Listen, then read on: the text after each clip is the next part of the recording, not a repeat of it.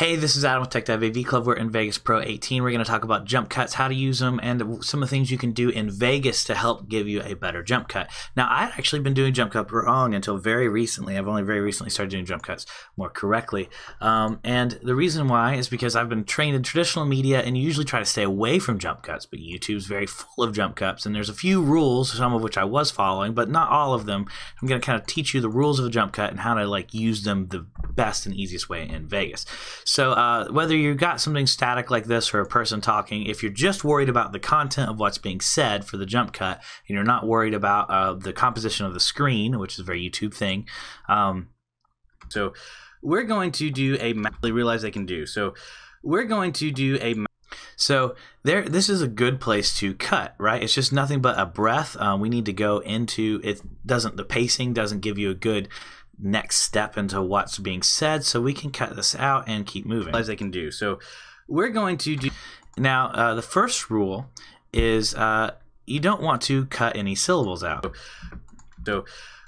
So here's the breath here, so I don't need to cut exactly here. I can kind of cut before the breath and give this word a little bit of room to fall off. If you zoom up even more, you can see there is a little more going on with these words. In fact, you can actually see, and I can use this rolling edit here, that the word actually falls off around here instead of where I originally thought it did. So using the shift up and down arrows will help you see your waveforms more completely and make a better judge where the end of a word or phrase is. So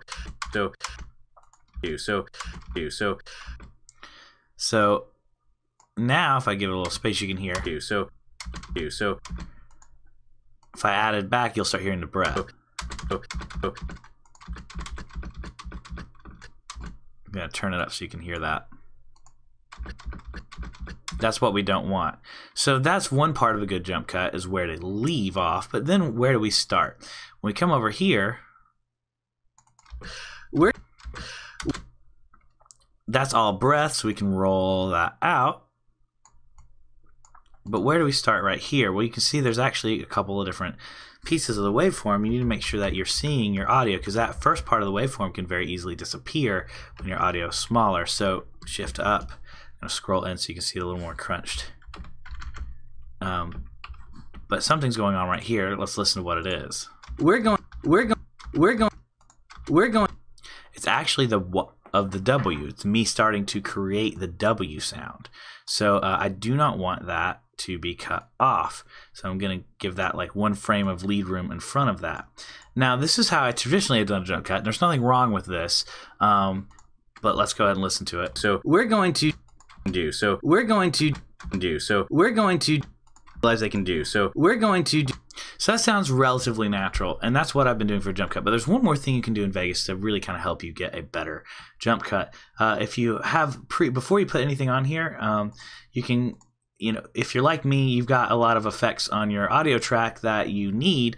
So you can actually duplicate that track. If you don't have any effects, you don't have to worry about this step, but duplicate that track before you get started. You can see now I have copy of my OBS audio.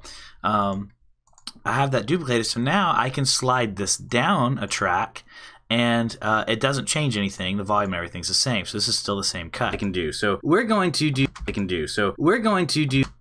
And so if I want this to run together a little better, one thing I can do is actually just let this audio actually step on itself. So that's something I didn't know, is that it's actually very common to let the audio kind of step on itself a little bit in the jump cut, especially if you have like a talking head or something. So we're going to hit shift and roll this back a little bit. Using the shift key, you can ignore the snapping points like you can see here, and you can ignore event grouping. So when you hit shift, I can do the same rolling edit back and move this back a couple of frames, then slide it forward, and then now my audio, as this trails off just a little bit and gives a more natural ending, I can start talking just in the same couple of frames. So it won't be different, but it'll feel a little more natural. So we're going to do. So we're going to do a magnify. And if I can even advance it a little bit more. So we're going to do a magnifying glass. And that way you're already kind of listening to the next word before it happens. Now, this has to be done tastefully. It's only a few frames, and they can't actually step on each other. So it doesn't need to sound like you're talking over yourself twice.